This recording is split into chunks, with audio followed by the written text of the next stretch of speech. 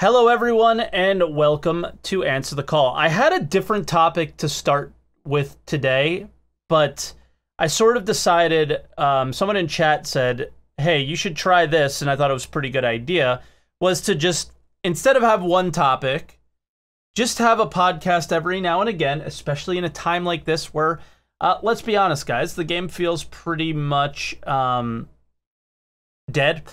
Where there's not much of a purpose of playing. I think we're already in the waiting for 3.11 game because 3.10 took so long. And at the same time, for me personally, there's a few games on the horizon here now, like New World, that I've been enjoying a lot more than I have been Star Citizen. And it's actually kind of hurting my Star Citizen experience. Is like playing games that are somewhat polished really makes Star Citizen look way worse than when you only play Star Citizen. So I thought this would be a cool thing to do, is instead of have one topic, whatever the caller wants to talk about at that time, we can. But Cloudflare or Cloudfire, whatever it is, the big server thing across the internet, is having problems.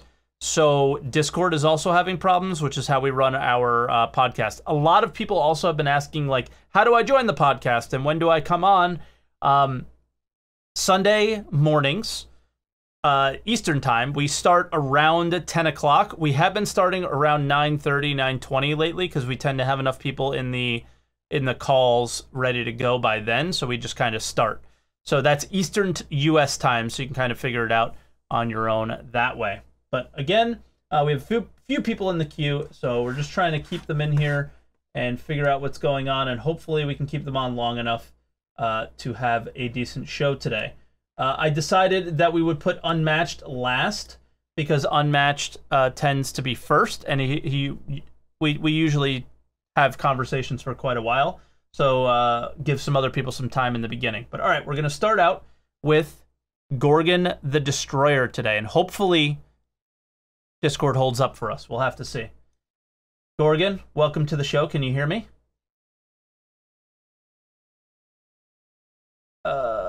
Gorgon.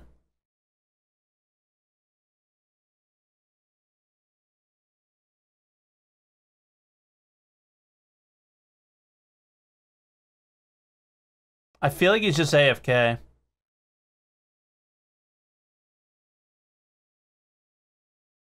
Let's try Alganth. Alganth, are you there? Yes, I am here. Okay, welcome. Welcome to the show. I'll just change the name that's up there, and we'll see what's going on with Gorgon. All right, Alganth, what do you want to talk about today? Just a second. Is the audio cut for you too? No. You sound fine. Okay. Okay. Don't listen to chat. They don't know what they're talking about. So I wanted to ask you, what do you think the event replacing Sitcon is going to look like? That was actually like what our topic was supposed to be. So the original topic I chose was, can it save Star Citizen? And I guess for me, what would be saving it is like what would bring some hype back. And yeah. What do I think it'll look like? So I think that this has the chance to be the best CitizenCon they ever had in terms of those hype levels. And the reason I think that is because this will be the first time that they can polish everything they do. So it's not well, that's not supposed to happen, this broke, that broke, oh, like, you know, demo that is somewhat lackluster because it's not good, because it's being done live. This is the first time where they can show, I think the best example I can give is we did in 2016, I went to the LA office and we debuted Star Marine, me and DJ Knight, along with a bunch of other developers. We all played it. And it looked pretty meh when we were playing it. But then they clipped it and made it like this video for themselves that advertised the game, and they made it look a lot better. And I think that's what CitizenCon can be. It can be like what they display is a lot better than what they would normally display at a CitizenCon. Like So you think high polish, basically. so you think it's going to be closer to the vertical slice compared to usual sitcom demos? Yes. Okay, how I don't about think it'll this? be a Do you think vertical slice necessarily, but I think that style, yeah. I was thinking more as to what they did with Invictus instead? No, I don't think Maybe it'll be something some. in game, if that's what you're referring to. So you think they're going to upload videos, the panels, for example, like last year, but not have anything I think physical? I think they'll do something similar to the vertical slice, but for whatever reveal, whatever what do they call it? Their keynote would be. So that big thing they want to show, and then I think they'll do similar to like ISC features on things that they want to feature at CitizenCon. So if it's Planet Tech, if it's the update to the Quanta thing, I think we would see stuff like that. Well, that does answer my question then. That does. Yeah, it does. What do you think it would be? Personally, I think they're going to do something like Invictus, an in-game event with some presentations, and also upload some videos on YouTube. Okay, so do you think it'll be like multiple videos that they'll just break up from the? Yeah, multiple videos. I don't think they're going to do the main panels like they did last year. No. For example, the audio and environmental art. I think they might do something like that, but it won't be a panel, obviously. I think it'll Yes, be like a more polished video. The issue with those presentations is that they don't really have an awesome backdrop like they did at SitCon. It's basically devs in their room, so Yeah, that's true. yeah, we kind of saw that with calling all devs yesterday. It's Sure. something. Yeah, but it I think that they could put B-roll over that stuff.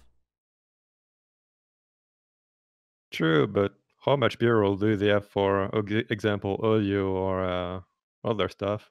I don't know. I mean, they don't even have it for their Squadron 42 video, right? So yeah, that's kind of the point. Yeah, it makes it pretty tough. But I don't know. I think that this has a chance to be something pretty good. But we'll see. I don't know. For me, the whole thing is we're at the same point that we are every year. August, September is like some of the deadest time for Star Citizen. Like nobody cares. Nobody cares at this point. Every year. And it's just kind of quiet. They're less communicative at this point in the year as well. Do you know why? Because they're preparing for CitizenCon. No, that's not why. That's because E3 and Gamescom happen at this time of the year. Okay, but they're not really happening now. I mean, I guess Gamescom sort of happened now, but that was pretty.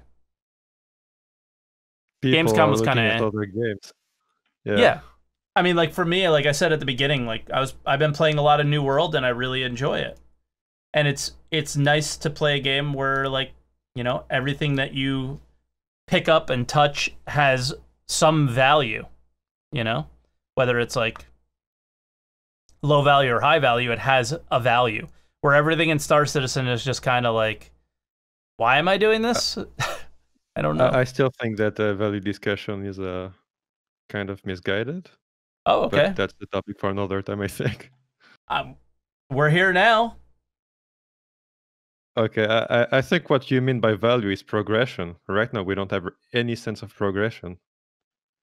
Because progression gives you value. That's what you work for. Sure. I mean, but would you consider progression the same thing as... I guess for me, when I look at it, it's what is the resource that I gathered or thing that I picked up? Let's start with resources. What is the resource like the, I don't know, the Agricium or anything, any item that you would mine in the game, or any item that you would commodity that you would trade in the game. What value do those have besides a monetary value? And would you consider that progression when I look at it more as like a crafting thing? I mean, you're crafting to progress gear. That's what you're doing. Sure, or other outposts or whatever, yeah. Okay. Yeah. But is it misguided to want progression in the game now? Oh no. That's not what I said. What I said is that taking this discussion from a value point of view is kind of misguided. It's more so a progression thing. Because at the end of the day, those resources are used for progression. Yeah, but we want that. I guess it's just two different words that mean the same thing, though. The value is in progression, for sure. And we want progression in the game. I mean, it's coming. They're still building it. Sure. But it's year 8, and there's never been a sniff at any sort of progression or value, really. Would you consider buying spaceships in the game progression? I do, so maybe there is more of a sniff. Personally, I don't. Why not? Because they're basically tools. They enable you to do other things. Maybe progression. That is progression. You progress from an Aurora to be able to mine, to be able to haul more cargo. I think that's progression. That is true, but I would consider it from a profession point of view. For example, progressing from a rock or hand mining to a mold, for example. Mm-hmm. But for example, buying an N90, I don't consider that progression. Okay, maybe because they just have no purpose. Even if that purpose, they just enable you to do other things. It's basically horizontal. Yeah. Okay. Interesting. Well, is there anything else you want to talk about? No, I'm good. Okay. So far, the AMA is going okay, I guess. But yeah, what do you think about this idea? Because like, I assume you've watched Answer the Calls before. To do this every now and again. I have been on Answer the Call before. Sure, I know. But I'm sure you've watched them as well. Just like in general, we go with one topic, pretty focused, where today is like a little bit different. Do you think this is a good idea to do? My answer is, have you seen any of the AMAs from SitCon? They're bad. Yes. That's my answer. Goodbye. I just let him go. But yeah, we'll see. I think this is an interesting idea. We'll see what happens. I don't know if Gorgon's here, so we're going to find out right now. We're going to check on Gorgon again. Hey, Gorgon, are you there now? Gorgon is still not there. I don't know what's going on. All right, next we're going to bring in Double Jer. Jerry, are you there?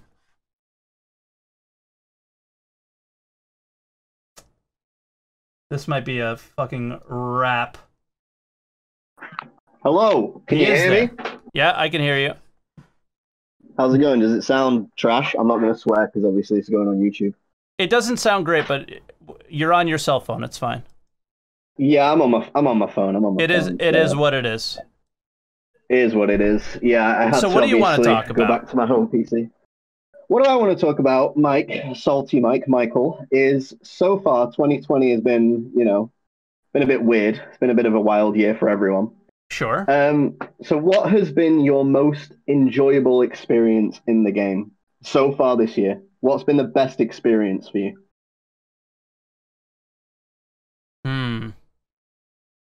Honestly, a thinker, innit? No, not really. I mean, I think pretty recently it's been the best, where I played with a big group with the rock mining. Anytime we've gotten together and done like group stuff. All the org play. Yeah. Yeah, all the org stuff that we've been doing recently has been really, really nice. And just, it's kind of the stuff I've been doing outside of the game, is building up a YouTube channel and building my Twitch community more than anything related to the actual game. But if you're referring to anything that we've done in the game, it's definitely that, is grouping up together and interacting with other players. Because I haven't, that's not an experience I've really had with Star Citizen. I haven't been blessed with the ability to do that very much because of the time of day that I stream on. Yeah, I think that's very much been the same for me. Like, as anyone will tell you, I'm quite an extroverted person. I like interacting with people. Mm-hmm. And so for me, over the past like 8, nearly 9 months, the best scenarios have been where we've used VoIP when it worked to actually talk to people. VoIP has been, for example, when the prison's released and everyone had like one location that they all wanted to gather around, and we try and break out the caves, and there was someone creeping through the caves going, "Hey, the prison warden doesn't want you here," fucking jumping all over people. And then like there was the time when me and you stumbled upon Mythmatic on stream, and we were just shouting at him over VoIPs, and you were like, "This is a simulation, I'm gonna kill myself." And then like the next day all my friends were messaging me going, "You realize that we all just heard you on his stream?" And it's that kind of interaction, those community interactions that I never got the year before because I didn't really know about Twitch or anything until this year, that has definitely been the best for me. Sure. I think, and the worst thing about that is VoIP doesn't work very consistently in the game, or it just seems like a lot of people just don't use it, don't know how to. I know the main VoIP button is a very like weird, it's in a weird place. You know, they're too busy buying spaceships now. They can't all afford microphones as well. Remember that. True. But I think VoIP was probably some of the more useful and more enjoyable experiences that I've had as well. That's true. I've had a lot of fun with. Yeah, I'm surprised VoIP. you didn't go with. I'm surprised you didn't go with rock mining, considering that you're mostly a mining guy. Well, yeah. I mean, I think rock mining was one of the better changes or things that they did to the game, because I think mining was just a little bit tedious, and I think the way the rock works is really good. But that's what I like right now. But if you wanted to ask me the best experience, I think it was building our little org recently. That's been so fun. Because for people that don't know, is I have an org, but we don't really invite members to it yet. We just kind of do it through Discord right now, because there's no functionality on the website really, and it's called 30K Incorporated, so 30K incoming is what it looks like. And then we kind of role play as like a company.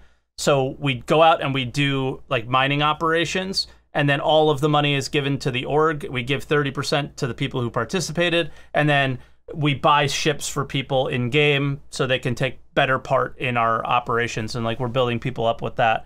And it's been a lot of fun figuring out like how the numbers would work, and then at the end of the month we do profit sharing with all the profit from every member that's taken part in the org. I believe that's how it works. And we figuring out all those numbers and having those conversations was like so much fun and so interesting to work that stuff out. So I would say that's probably my 2020 highlight for sure, was the org. But not playing the prisoner transport mission then, I guess. Thanks, Mike. That was fun. Yeah. I'm just pulling on you. I have one more question if you want before I shoot off. Go for it. So obviously you're a big mining guy, and the org mostly focuses on mining at the moment, considering how fleshed out the gameplay loop is. Mm-hmm. With the state that's in now, what in terms of career paths and progression are you most looking forward to next? Hypothetically, of course, that maybe will come. Like, I want to be a bounty hunter in Star Citizen, right? Sure. What is it, aside from mining, that you're most looking forward to next? I mean, if we want to go, like, super imagine stuff... Yeah, let's go full-on imagine, like, what you would... Because for me, it's either bounty hunting or finally putting the Drake Herald to good use, right? And having data to do stuff with. I think it would be... land ownership. But if you wanted to go with careers, which I think is what you mentioned. Focus on careers. In the short term, the cargo decks seem really interesting for cargo hauling. And I find that pretty cool. But I think salvage is the thing that everybody really wants to see how Star Citizen does. Whether it's salvaging a ship of a live player that you just took out, or a random thing that you come across. I think salvage is something that's so key to the game that would be the thing that I look most forward to, and I think that's why people give CIG such a hard time about it falling off the roadmap, asking the question, where is salvage, all the time, is because I think people recognize the same thing, is that it ties into so many aspects of so many other professions. Like, for example, you want to be a bounty hunter. Well, what do you do with the ship of the player that you just bountied, you know? If you take out that player and you just disable his ship and you know, only extract the player from the ship, what do you do with the ship when it's sitting there? Is that salvage for you, or is it something that you like return it to the authorities and they impound it? I don't know, but that's something that I find to be really, really important, is salvage. What about you? There we go. What about bounty hunting? I mean, like when I was growing up, my mum and dad always used to watch that flipping show, Dog the Bounty Hunter, and I was always like, this is so cool. And then obviously you grow up and you're like, that was a pretty stupid show. Are you going to give doing that stuff in space? Are you going to offer every one of your bounties a cigarette to calm them down? I would be like, listen here, brother. I've got this cigarette. You can have this cigarette, but you got to come with me, or it's going to get rough. And then I am the Doug, the big bad Doug. But I think what would be really cool is like with player bounties are more what appeal to me. But obviously, I'm really bad at ship PvP. Like I'm terrible. You put me against someone like Noodle or Virgil, I'd just get blown up instantly. So the idea of using VoIP to be an FPS bounty hunter is where I want to go with the game. Like that idea is so cool. Like there isn't a bounty hunting space sci-fi game that I can just play at a minute. So. Yeah. Like, hey, stop right there. Not an FPS one. Yeah, exactly. Like you sneak up on the guy and you're like, all right, come down this alley. I got you. Mm-hmm. Okay, cool. Got him. Well, all right, Jerry. I guess we'll let you go unless there's anything else you want to add. No, that's all good, man. All right, buddy. Talk to you soon. Cool. Laters. Bye. All right, so we're gonna try and talk to Gorgon in this room, and we'll see if this works. Hey, can you hear me here? No, his account's just messy. That works. Hello? Hello, testing? That works. We're just gonna do a direct call. That works. Can you hear me? I am in direct control. Yes. All right, we got Gorgon. So Gorgon, what do you want to talk about today? I kind of asked Gorgon to come on because I have a question. Oh, you have a question for me? Sort of, yeah. Well, what did you want to talk about? Honestly, like, I just wanted to come onto the show to just kind of, like, support you and, like, just, like, you know, I typically like talking about Star Citizen stuff because, you know, as I said, like, yesterday, like, it's a big part of my life. Like, the project's been going on for a third of my entire lifetime, right? So, I'm kind of married to it at this point. Sure. So, but my question was actually going to be, what the fuck do we even talk about? Because we can't talk about Squadron 42 because we don't have an update. We can't talk about server meshing because that's making progress but is nowhere to be seen. We can't talk about fucking, like, what the fuck do we even talk about? Like, right? You know? Yeah, well, so like that's the question. Well, the thing I wanted to ask you, because I was curious, because you are a combat player, was recently the missile operator thing came off the roadmap. And yeah, but everyone's freaking out. It seems like all the combat people, like Moist, didn't like it. I heard, but I didn't speak to anybody directly yet about it. And what I read was, yeah, the missile operator mode thing. Like we have these big grand changes we want to do to missiles that'll happen next year, but we took this off the roadmap because we want to focus on the problems with missiles now. That's what I read. Yeah. Is that what you read? Well, this is kind of twofold, right? Because like we have to talk about the card itself and the missile operator mode, and then we have to talk about these very vaguely foreshadowed changes to missiles in early 2021, right? Sure. So when I first looked at missile operator mode, I did not get any good vibes off of that personally as a combat pilot. No, that's a weird thing to have. It requires multiple people, right? It seems like. Yeah. Yeah. So like as a combat pilot, I'm usually flying single seat dogfighter ships. Hold on. Are you like smacking your mic or touching it or anything? No. Okay, it sounds that way. Testing? Yeah. Okay, sorry. But maybe don't whack your desk or something, because that's what it sounds. Something's coming through.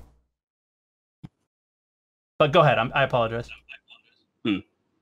Yeah, I don't know what's going on there, but yeah, but like in a single seat fighter, who's my missile operator, right? Exactly. Me. So like I just have a hard time conceptualizing of what missile operator mode could actually be. Mm-hmm. So like, because it's like, do I hit like alt, like let's say control tab and it's like the scanning mode? Is Perhaps. It like, do I lose targeting and regular guns now when using missiles? Like, what the hell does that even mean, right? Yeah, who knows? So like that doesn't really get us anywhere as far as like improving the combat experience goes. It just sounds like random gobbledygook, right? So then, coming off the roadmap for me, I was like, oh, whatever. Like, as long as they're focusing on the true problems with missiles now, which is like the way they fly and some other things that maybe you could touch a little bit more on, that's my main concern. Right. Which is why I made that big post that Yogi replied to as well, right? Yeah. Like, and thanks for the shout out on the other show, by the way. No problem. But yeah, but like that's the thing. It's like, you know, as much as I love having Yogi come in and say like, hey, we hear you, we agree with you, we're looking at it, we're going to change all this stuff. And I'm like, okay, that sounds cool. Yeah. But now they've made this change where they're like, oh, well, we're going to have to take missile operator mode off because we want to work on these additional changes. And that sounds like to me that they were just going to leave everything alone effectively and then just add in this separate mode. That would solve, they thought would solve everything. That I don't think they realized, like they're just adding an additional layer as like a feature, quote unquote, to say that we have done something that doesn't actually fix any of the problems. And then now that they've received that feedback from people losing their minds everywhere, like on Twitch and Reddit and fucking Spectrum and everything, now they're like, oh, okay, well, maybe we should actually go ahead and fix the previous issues they've been talking about for the past 8 years instead of just adding another random layer of fucking mitochondria on top of this fucking science experiment that is the project now. What are the actual issues with missiles? All right, so first off, like, why, like, the missiles just have so much fuel and so much maneuverability, right? So, like, any missile from size 1 or even size 0, if you count the rockets from the fucking Rattlers, all the way up to size 9, can make a 180-degree turn without losing any velocity, fly another 10 kilometers, and hit the target. That's insane, right? Like, even in a racing ship, you are not going to be able to get around that, like, you know, 9 times out of 10, especially with desync, right?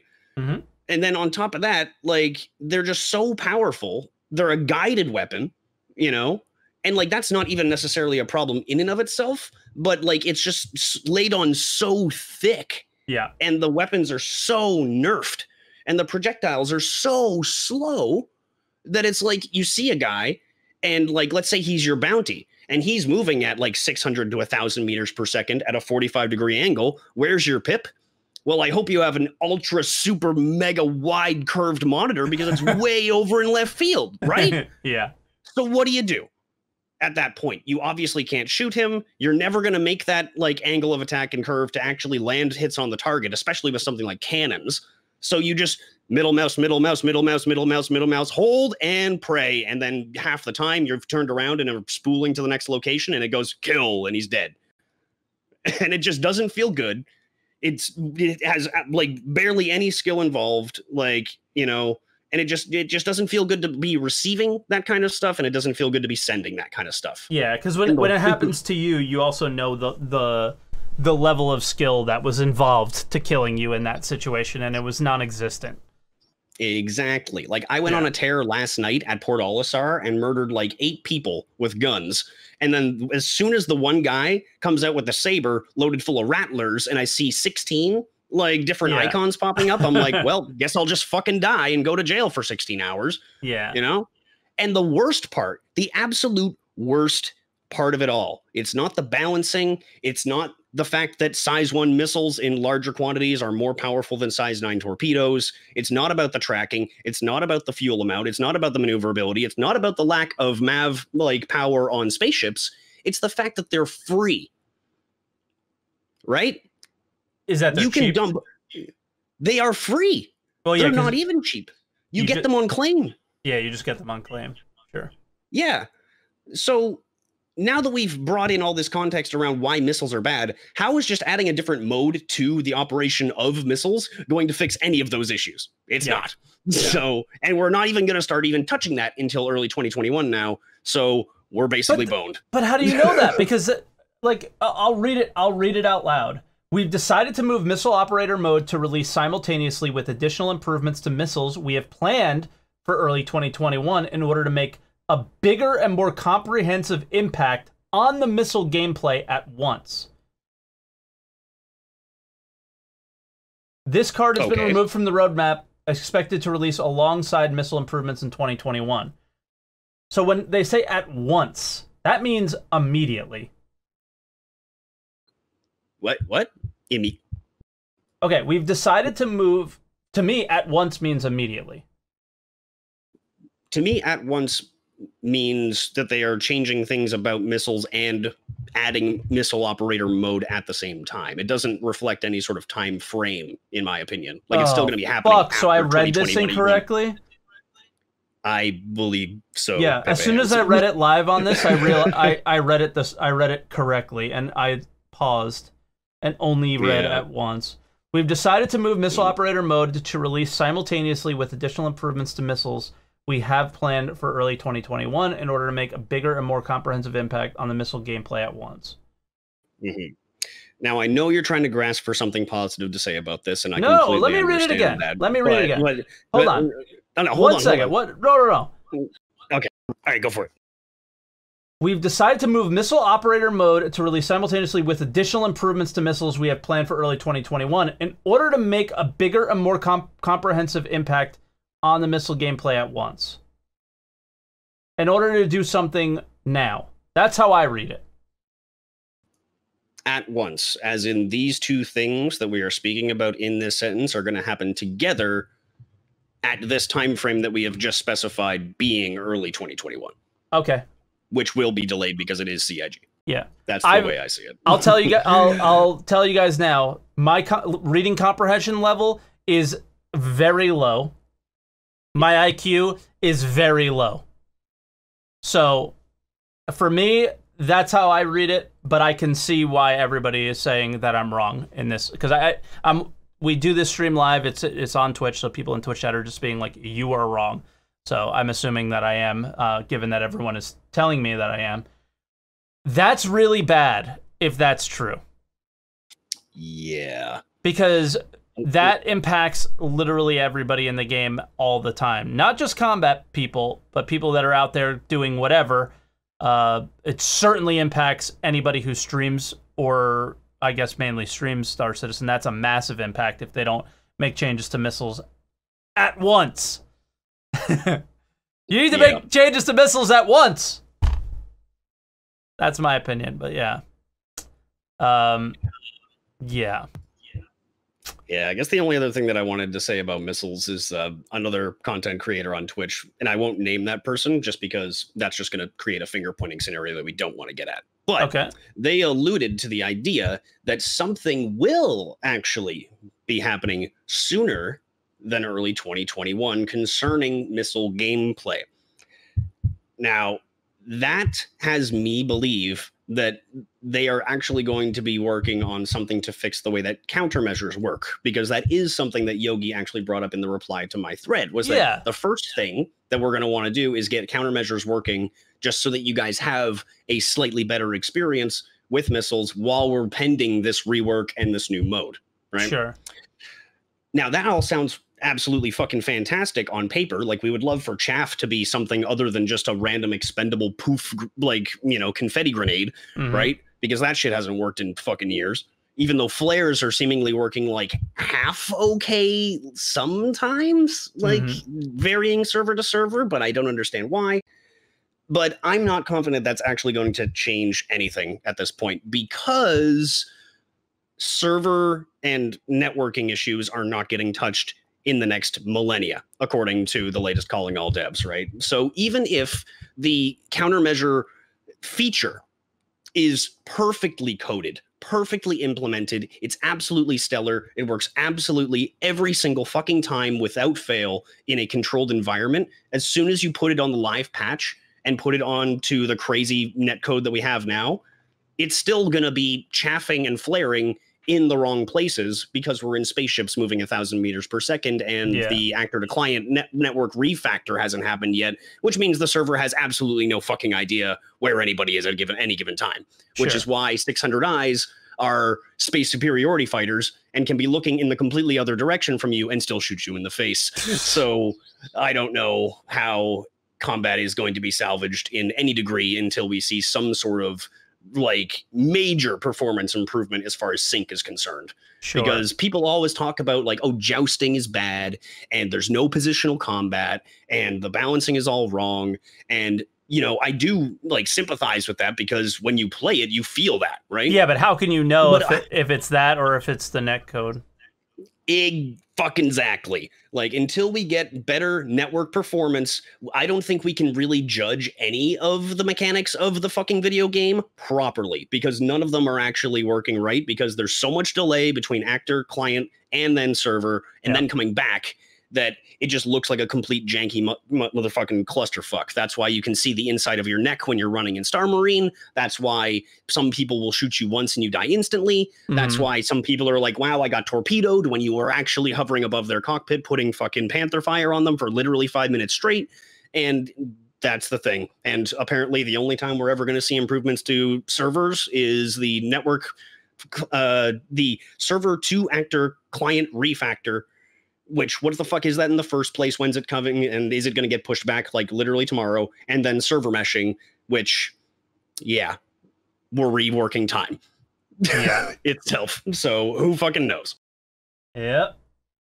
Hard to disagree with that. Hard to disagree with that. Is there anything else you want to talk about? Yep, cock.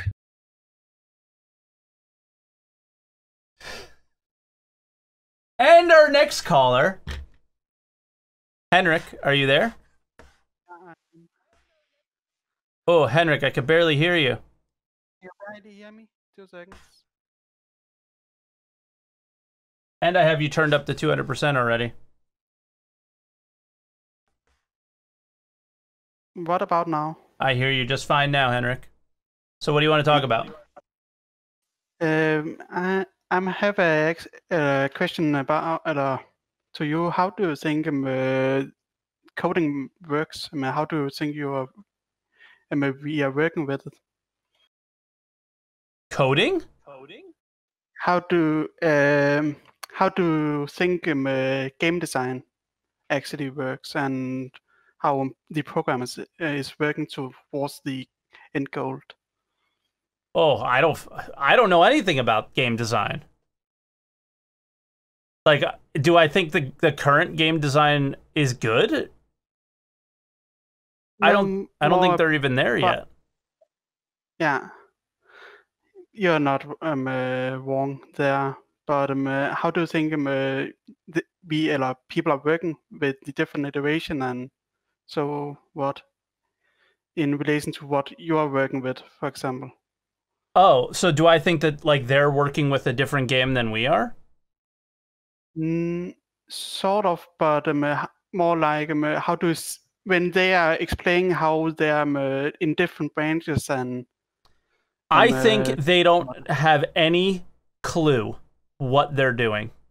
And I don't, that's not to put the actual developers down necessarily, but it may be to put people like Chris, Todd, and some of the higher up guys down slightly, because I don't think that there's any documentation about what Star Citizen is. I don't think that when somebody has to design something like Salvage, that they have any idea what is in Chris Roberts' head. And I think that's the problem with the design of the game currently, is I don't think that there's some big fucking document that says, this is what the game is, guys. These are the constraints at which you are to work within. And this is what this is. Like, the last design documents that we saw were obviously like mining and these other things. And that is the issue that I have, which I think sort of answers your question, is I think the game design is kind of made by the seat of their pants currently, because they don't have a true understanding of what Star Citizen looks like at the end. Yeah. Because I think that's only in Chris's head. Yeah, that is quite a good answer of the question, because right there you're talking of what's called the waterfall model. Yeah. In coding generally, that is the last thing you want to work with when you're coding anything, because it has to be so manageable, your work time. Why do you think everything has to go past Chris? I don't think everything has to go past no, but Chris. But it does. No, I'm just saying it does. I'm not saying it has to make the game good, but it's what happens because the only person that knows what Star Citizen is Chris. Yeah. Does that make sense? That makes sort of sense, but I think it's the only. Actually, I don't think all things goes around Chris. I think it's probably only in quotes the visuals, how the models looks, and how the different. You don't think it's how like the game plays or not? I think like because here, I'll give a really good example of this problem, right? Is when before Yogi and these guys were around, there was a question about the flight model to Todd Pappy, and he answered with this, and I'm definitely paraphrasing. The reason we don't have any fixes right now is because we're still having the conversation of how things should work. I believe it should be one way. This is Todd saying it. Tony, or not Tony, I think he mentioned Chris believes it should be another way, and John Crew believes it should be another way. And I think that's what's happening with Star Citizen at all times. And that's the problem, is that there isn't a way. Yeah, and that is what is happening, but that is what happens to all code. Okay. Environment, where you're getting all those that have anything to say about this. So the guy who has to code this, the guy who is the owner of it, as Chris Roberts and Todd Pappy and the other guys. Sure. And the anyone else that probably have to touch this area of the code. So those guys will say, well, what you want isn't possible, or it will take this long, or whatever, right? Yeah. Okay. Where you're getting down, what do you want, and what is possible and what is not possible. But you're only, for example, only looking at the flight model and putting everything else aside, sort of. You have it in the background, but you are still having, you're only focusing on the flight model. You're not thinking about the combat and the racing part of it. Yeah. You're think about how do we get this flight model to work with our servers, with our backend, with our inputs. Okay. Yeah.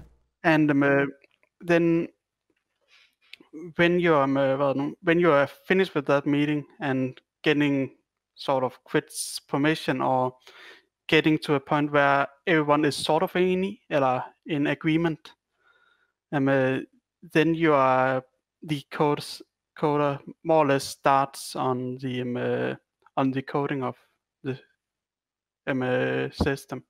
Yeah, I think the problem is it seems to be hard to get in agreement on a lot of things. It can be sometimes, yes. Yeah. Okay. Well, is there anything else you want to ask/add? I'm not sure. Any question you have? No. Because I'm not. I know you're going to school to be like a game designer, right? And no, I'm a more programmer. Finished.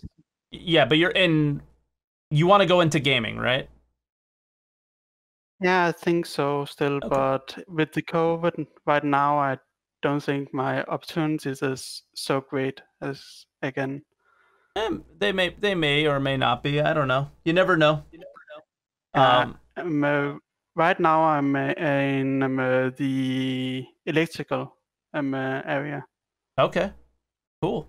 Yeah, because like that's why I don't necessarily have another question, is because that stuff is usually above my head. I mean, we just saw how my reading comprehension is, so coding is going to be even lower than that. So my reading comprehension isn't that great as well.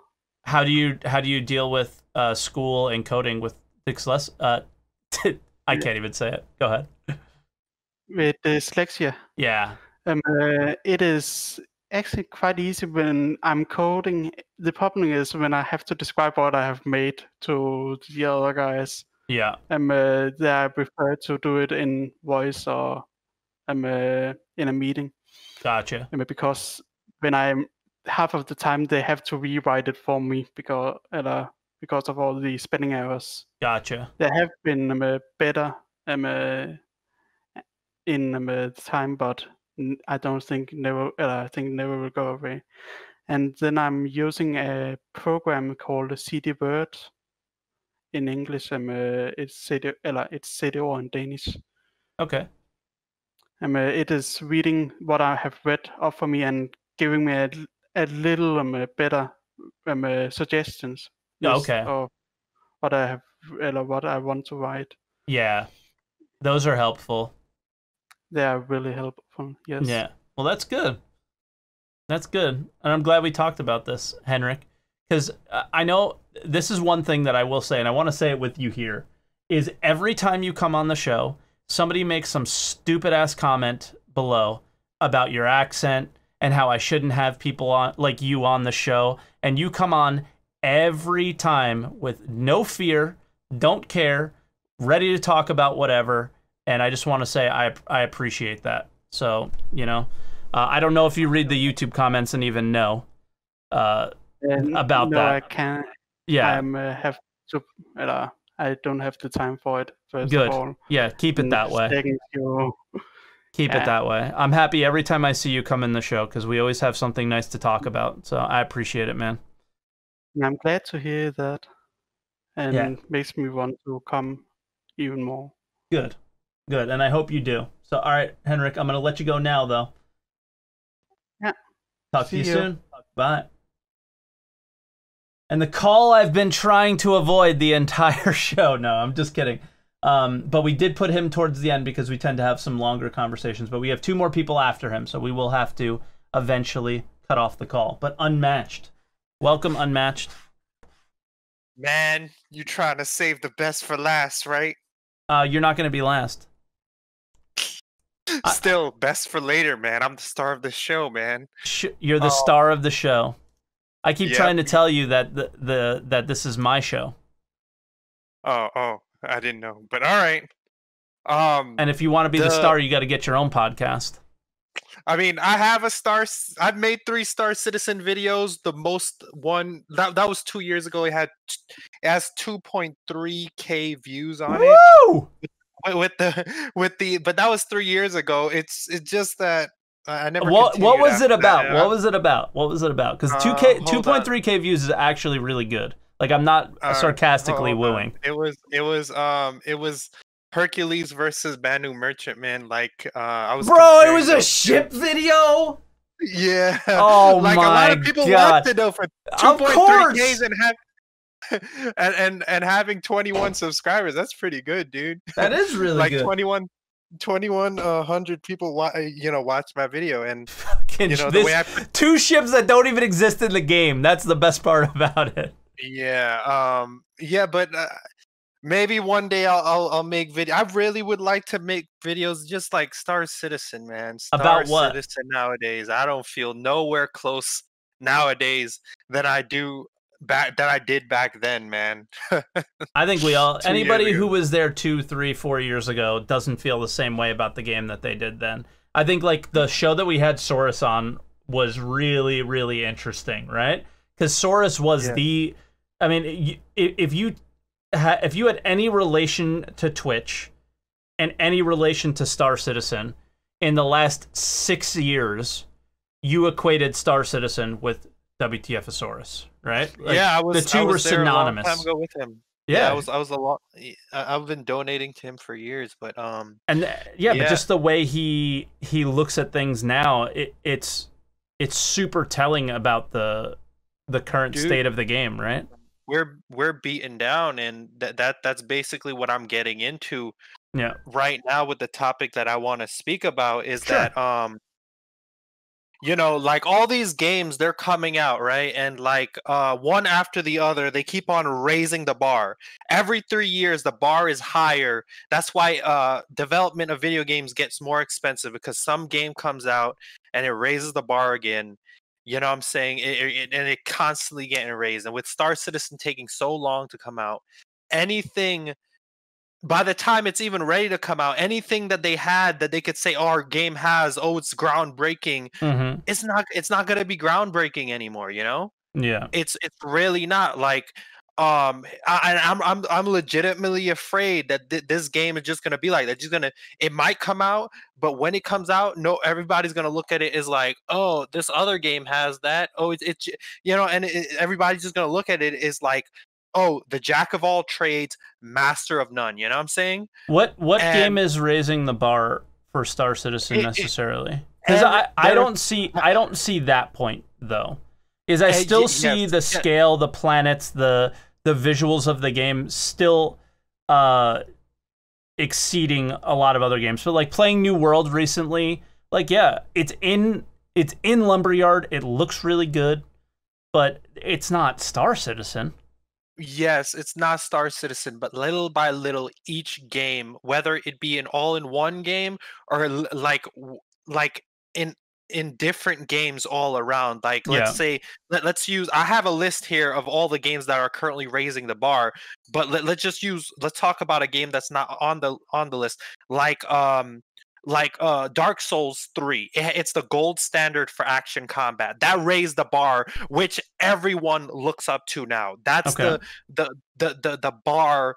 That's the bar for action combat. You get what I'm saying? Sure. And that's just one example of where every melee game is trying to achieve with action combat as a Dark Souls 3 vibe. You know what I'm saying? Okay. Right now we have this new game that just came out from China, Black Myth Wukong, just raised the bar for graphics.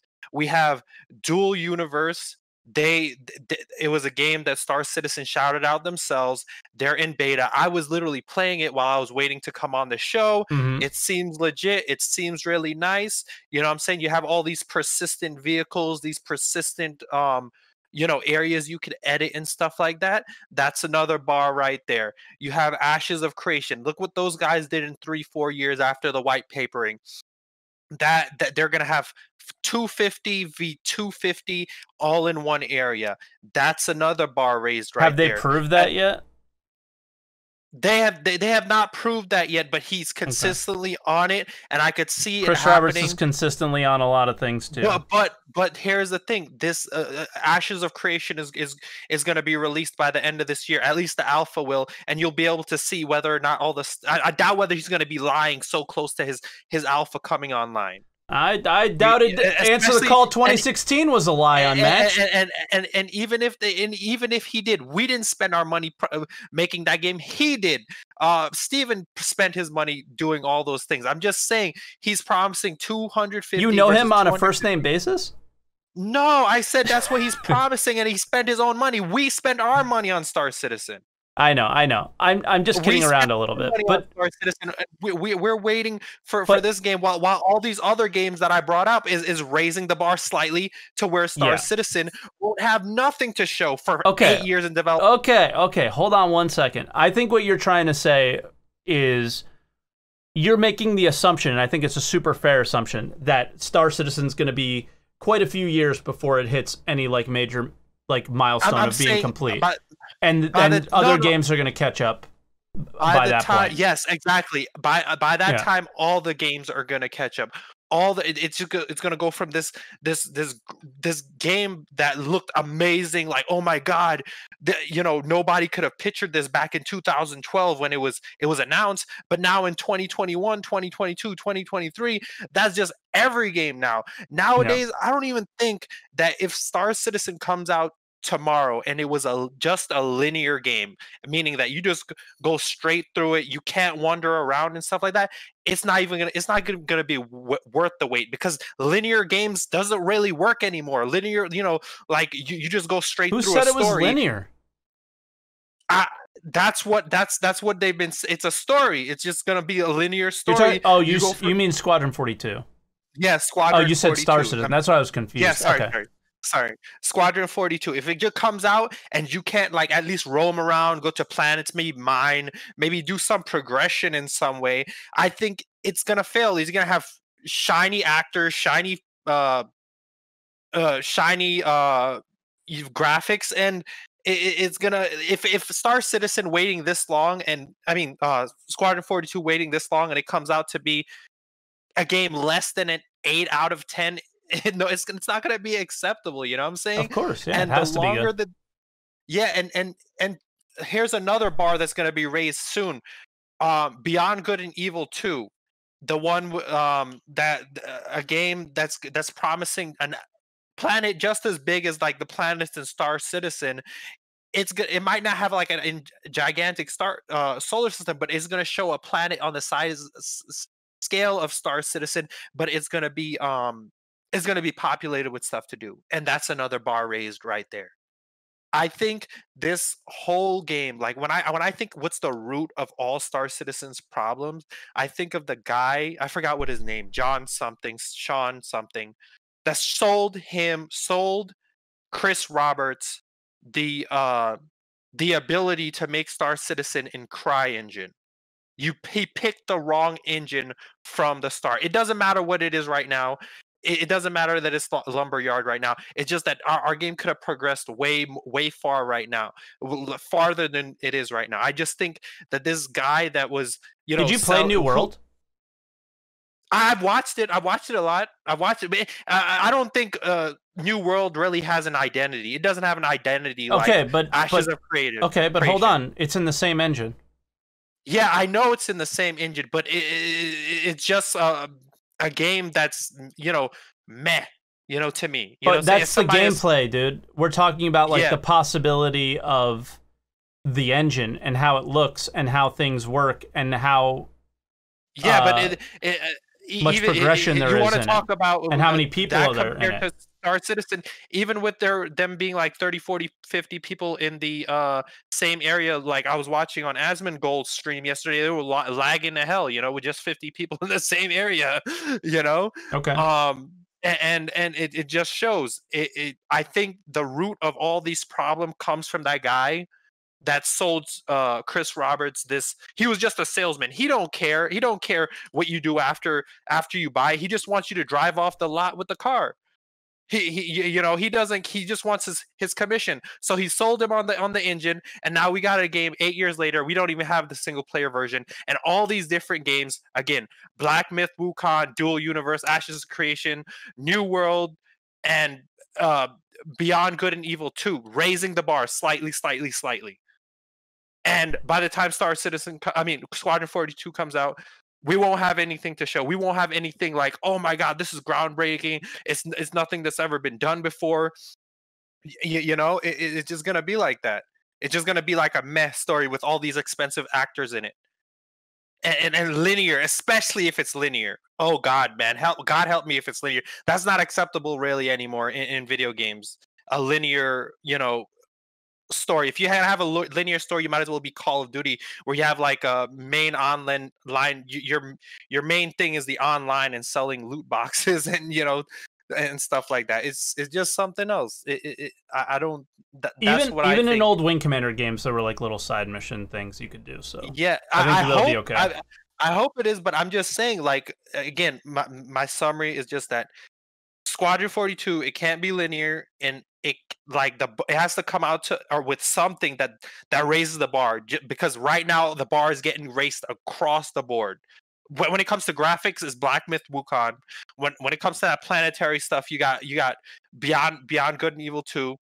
When you're talking about like everything together, like persistence, Dual Universe, I could see that happening. Like persistence, you could edit the land and stuff like that, and it has full persistence, and a little bit of everything in Ashes of Creation. And I'm just astounded of what that guy did in 3-4 years, and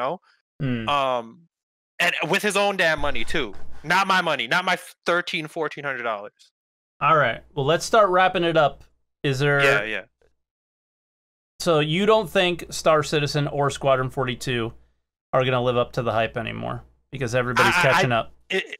Yes, everybody is catching up. Everybody, okay. like just this year, and seeing all these things, everybody's catching up to Star Citizen, and like I'm legitimately afraid that like.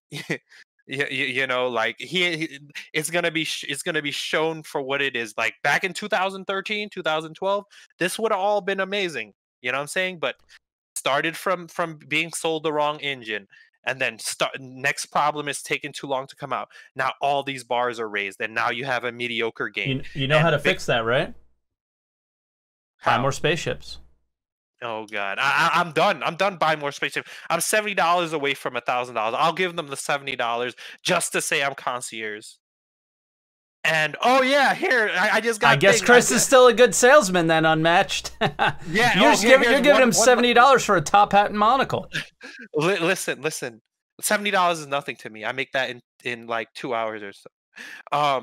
Okay, a guy just messaged me over Discord. Here's another game that's raising the bar, directly competing with Star Citizen. Odyssey from Elite Dangerous. They're about to have space legs. You can't even walk around your ship, dude. They're about to be able to walk around in that game. I don't play it. I played it for like 5 seconds and thing, but again, it's gonna have space legs. You're gonna have a little spaceman, dude. And it's again, to prove my point, the bar is being raised, and I can't disagree with that. Is that the bar Star Citizen set the bar. The bar's not being raised, but people are starting to catch up to that bar. You cannot argue against that. That I absolutely agree with you with. Yeah. But will Star Citizen continue to raise the bar? Maybe. But not until they not but unless at they do the feature creep. Yeah, exactly. But at the expense of the development taking even longer and longer and never finishing. Yeah, and this year has been total trash. I think every Star Citizen backer is just totally beaten down this year. This has been the worst year, and I've been following this game for 5 years. I went to. How did they make $1 billion this year then, and are like literally they're the Apple of video games? No idea. I do not know. But all that money coming in has just made them lazy and made us more angry. You're making a lot of statements that you seem to think that you know exactly what's going on, but I feel like you're actually I pay attention clueless. to this game. I'm just saying, maybe I sound like that, but my main reason was to come on here and say that the bar is being raised and they're not keeping up with the bar unless they do feature creep. And then you said a bunch of other things that make no sense. But yeah, like you're making a lot of not things that make no sense, but you're making a lot of blanket statements about them, and I don't think that they're necessarily fair or true, or you couldn't possibly know if they were true, right? Like that, what did I say? I'm not them making money is making them lazy. Well, dude, like, why is everybody so angry? Where's Chris Roberts and Sandy and stuff like that? Did they buy that house that they bought recently? All right, dude, just fucking stop with that dumb shit. All right, seriously, that's the type of stuff that I can't listen to, because you just read some dumb forum about something that makes no sense, and that all these things of people that say they think they know about what's going on when they're also clueless. So like that's where I gotta like you gotta chill, because that's just trolling. You do at least agree with me that the bar is being raised, and it's kind of scary. They're catching up to the bar. Yeah, of course, of course. I absolutely agree with that. But all right, I'm matched. I'll let you go. All right, thank you. Thanks for your call, man. Talk to you later. Jesus Christ. All right, Dr. Introverticius. What's up, Doctor? Oh, hey. What's up? No. What? Check. I hear you. Do you hear me? Yeah, I can. I hear you. Yeah, I can hear. So, what's up? Not much. I'm good. I actually had an interesting time in the Rock. Oh yeah. I got out of the Rock to head into the ship, and I took off the helmet, and like I couldn't put it on again. Yeah, that's because the game is really rough. The servers just take forever. And that was just like, I don't know, like sitting. You've been playing the game a lot lately, right? Yeah. So, well, not as much, but have you been enjoying it? Kind of. It's the Rock. It's just that's like the thing that I do more now because it's actually fun. Yeah, it really is. It really is fun. What makes it fun for you? It's just it's more there. It's not as like frustrating. Yeah. It's just simple. It's just yeah. It's easy to use. Yeah, it's definitely easier to use than the other mining ships. Did you do mining with any other ships before, or just the Rock? It was only the Rock that I did. Okay. But yeah, it's a good like entry level thing. You should try the other ships now that you've used the Rock. Rent yourself a prospector. Do you have a lot of money in the game or no? I'm about 800,000, I think. Okay, so you need 2 million for the prospector, but you should try and do that, and then give the prospector a try and compare them. Yeah. Was there anything specific that you wanted to like ask or talk about today? I think one of them is about like development, like overall. Like, how do you think it's been? I mean, I think recently, I think it's been pretty good. I think that they're focusing on the right things, like just trying to focus on getting the tech out and not really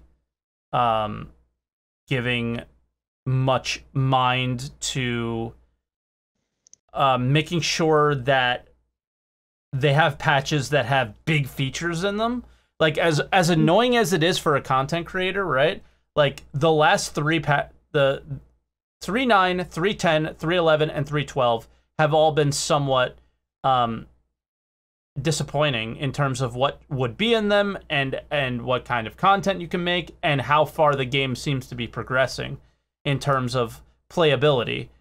but at the same time, the focus, like one of the most telling and important things that I think we heard this week was when Clive Owen came on to Calling All Devs and said that any team that had an engineer in it stopped what they were doing and focused their work on server meshing.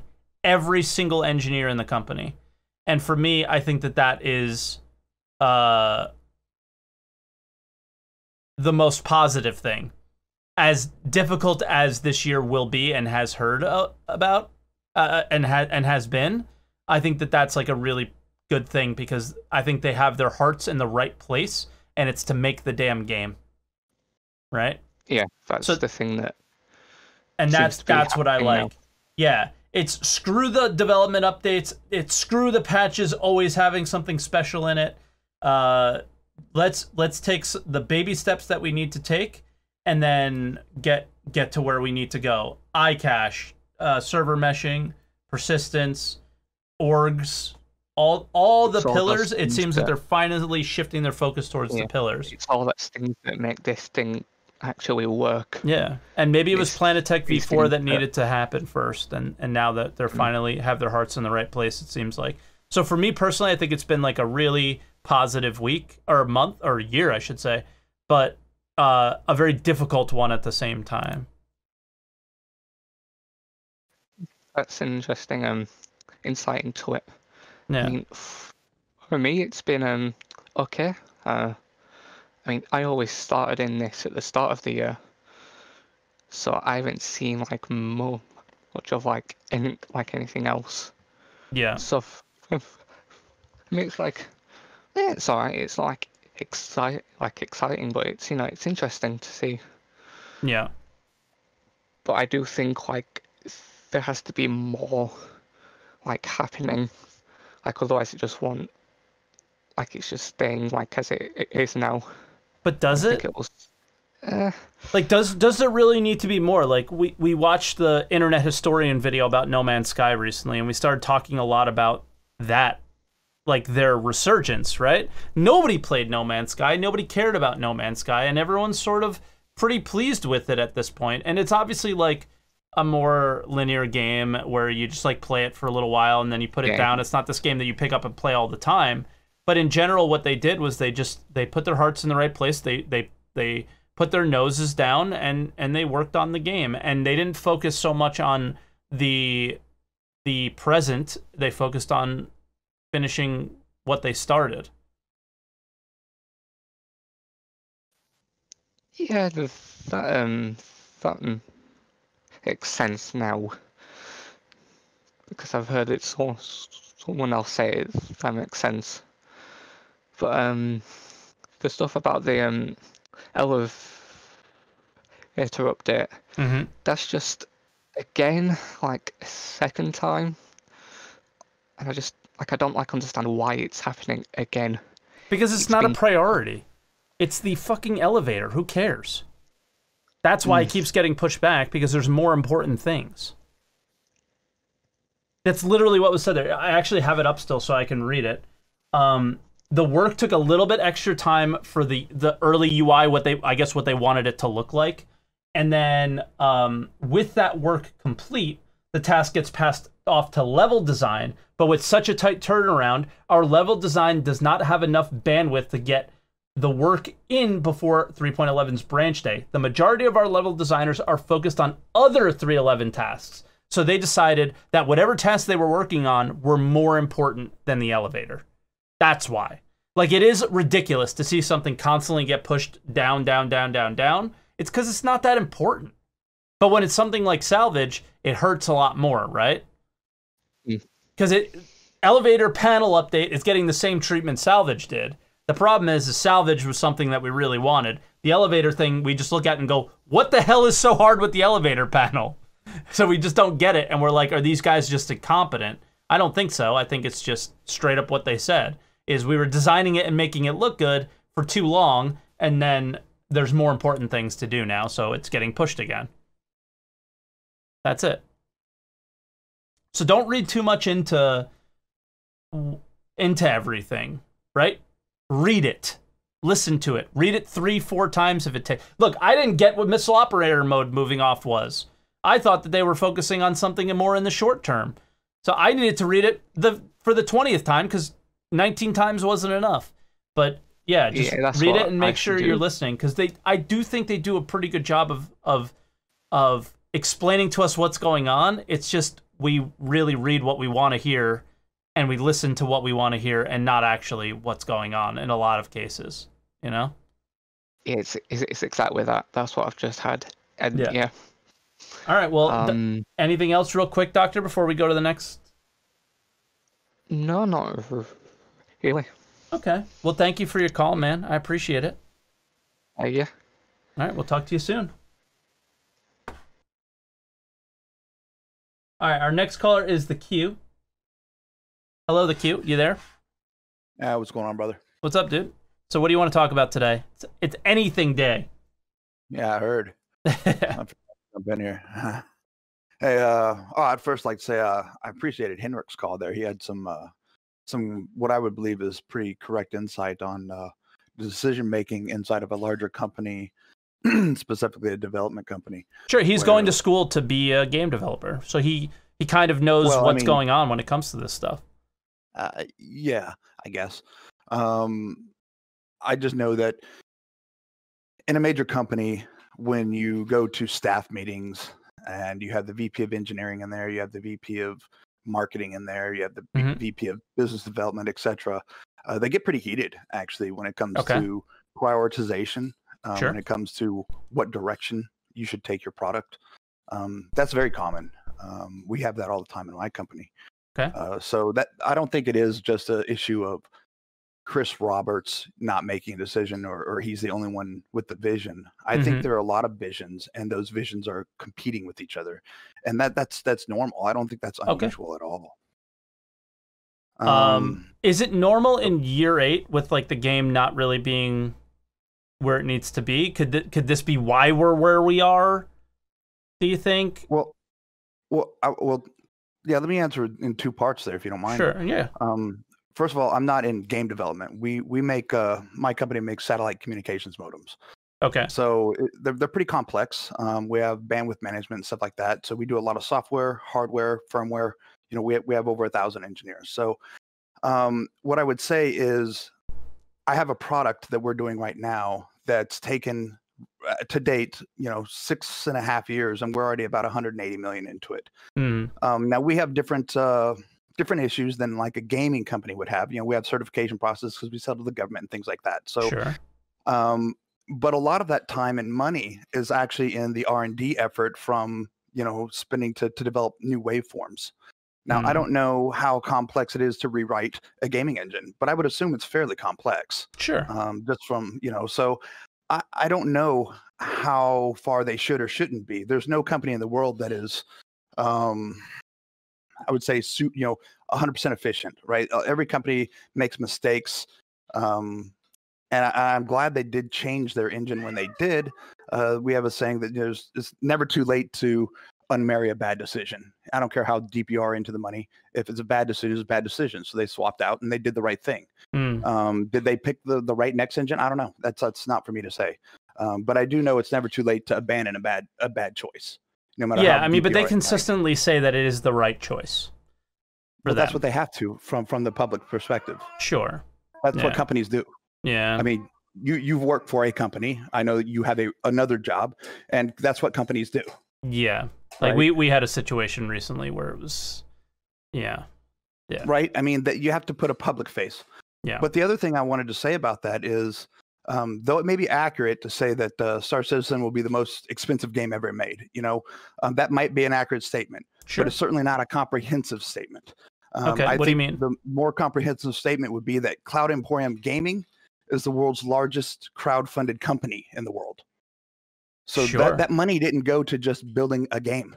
Yeah. That money went to building an entire company. Now, if you've ever started a company, you would know that they had to pay for computers, monitors, printers, IT staff, business development people, HR people, desks, chairs, buildings, rent, electricity, any regulatory things they had to do. There's a lot of things they've paid for over the years. Sure. And even at the start of this year, they were somewhere around 300 million, right? Somewhere ish. Yeah. They hit 300 million in 2020. Right. They didn't end the year with $0 in their bank account. Yeah. Okay. So I would say at maximum they spent 250 million over 8 years, and that is not unreasonable to start a company of 600 that is now 600 people, multinational, multi-building, and having the growing pains of any real company would have. Making those mistakes, having to abandon those things, wasted money. That just happens. That happens in businesses that are mature, let alone brand new businesses. Sure, nobody's perfect. So to your question of, do I think they are far enough along after 8 years? Maybe. Yeah. Maybe. Yeah. The other thing that I was considering was, I think it's the Colders. Is that the family that just re-upped their investment? Yep. Mm-hmm. They put in another 15 or 17? Right? 17. It's my favorite number, 17. So I remember it. Yeah. Okay, so they put in another 17 million. I can't believe someone, because unlike us, we're backers. They are an investor, which means they expect a return on said investment. Yep. And the only way they're going to get a return on said investment is from Squadron 42, quite frankly. They're not going to get that on Star Citizen. They're going to get that on Squadron 42. They're hoping... Not in the near term, obviously, yeah. Yeah, but they're hoping that's going to be a AAA game, like all recent AAA games that came out. Sure. Make anywhere between $750 and $1 billion. That's what the typical AAA game is making right now. And that's what I think they're expecting. And I don't think they would have re-upped and tripled their investment without seeing some progress there that we are not privy to as backers. Right. I'm hoping. I could be absolutely wrong. You seem pretty business savvy. So let me ask you this about that specific statement. Is a good amount of people already own Squadron 42? Yeah. So in order to hit $750 million to $1 billion, about 17 million copies sold, somewhere around there. Yeah. That is going to have to, you're going to need a PC that can play it. It's going to have to hit consoles somehow to do that. That's a possibility. That is a possibility. I don't know if that's the case, but I do know we only have 2.5 million accounts, and we don't know how many of those have Squadron 42. Let's assume half of them, right? So we're a small fraction of the way.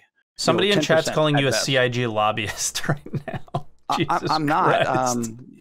I'm not. I work. I'm an executive at a different company. I'm not. I don't even work in the gaming industry. We know. I'm just laughing at him because he's being an idiot, I think. But yeah. But they very well could. I mean, a lot of people keep saying it's going to be a flop if it doesn't have this or that. That's not how most games are sold nowadays. Most games make 80% of their money within the first weekend. Mm-hmm.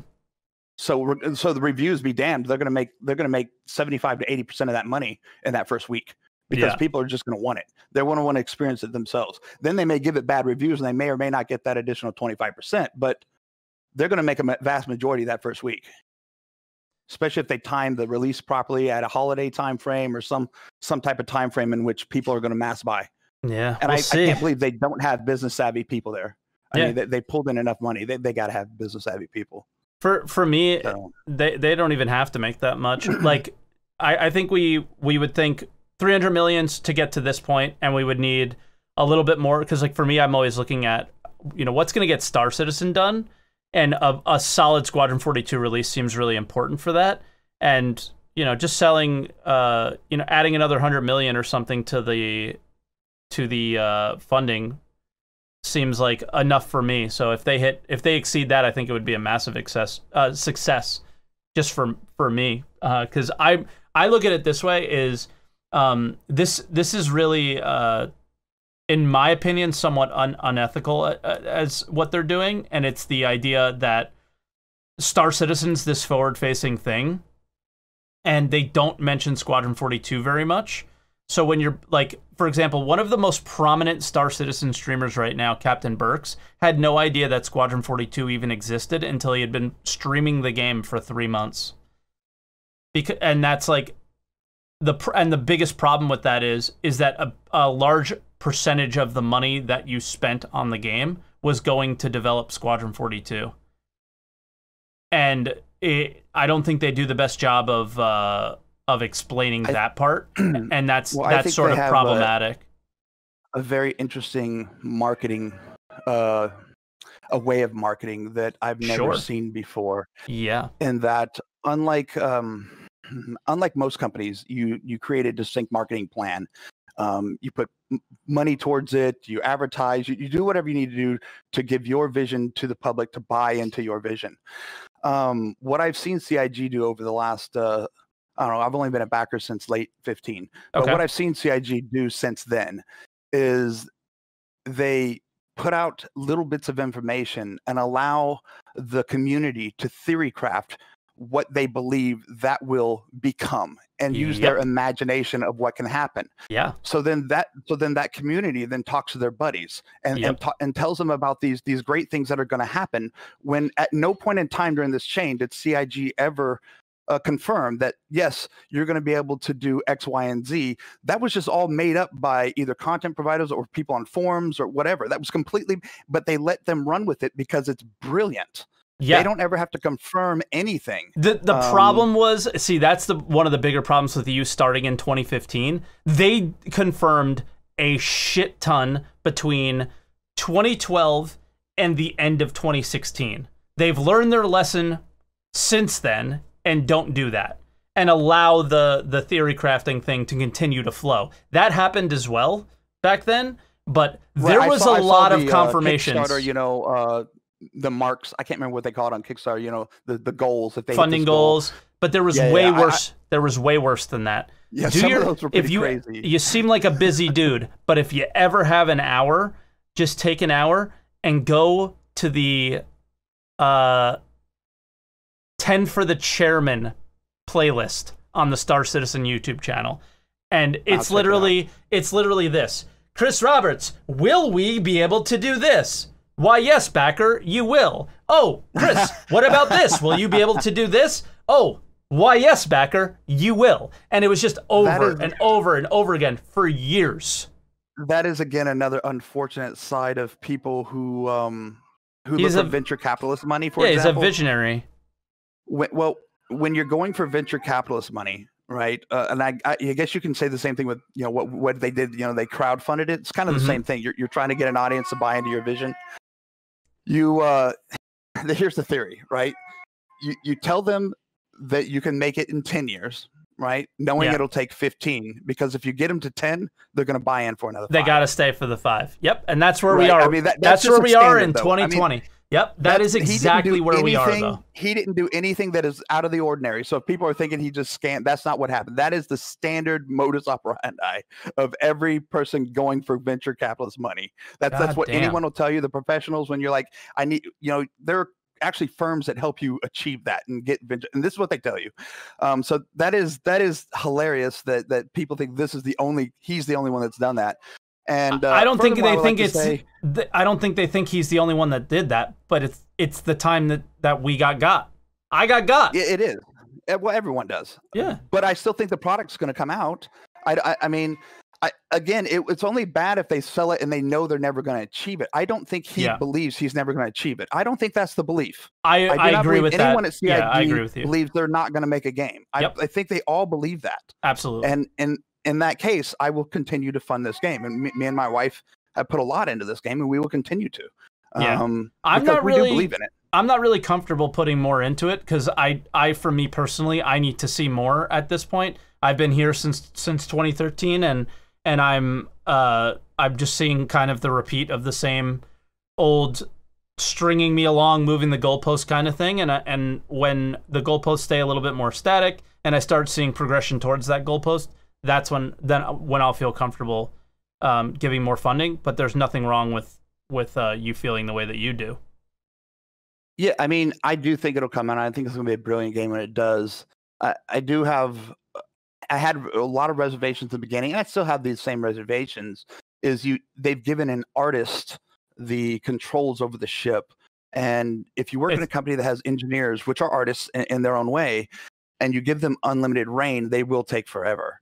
You can't give an artist unlimited reign. And Chris Roberts is a great artist. He has a vision. Unfortunately, visions expand, and feature creep happens. So that is a problem they have to contend with. I don't know how that will continue in the future, but I hope they rein it in a little bit.